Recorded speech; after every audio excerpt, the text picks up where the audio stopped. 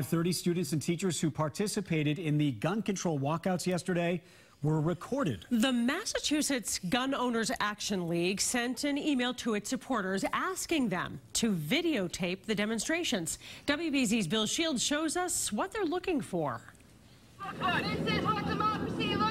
When high school students nationwide protested gun violence yesterday, it made national headlines. It also caught the attention of the Gun Owners Action League of Massachusetts. We started getting complaints from parents. We didn't reach out to them. They reached out to us that their children were being bullied and coerced into taking part in some of these events. So the Gun Owners Action League asked its members to monitor any more protests like these. If they want to video it, that's fine too.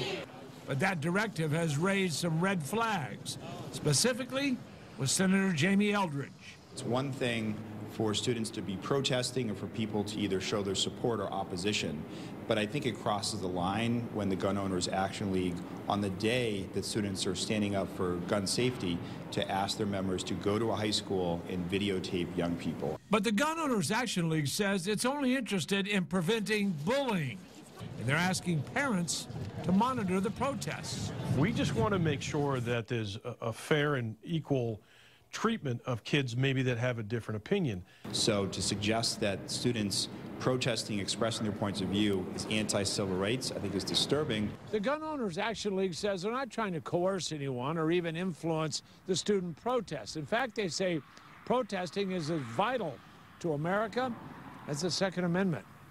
In Northborough, I'm Bill Shields, WBZ News.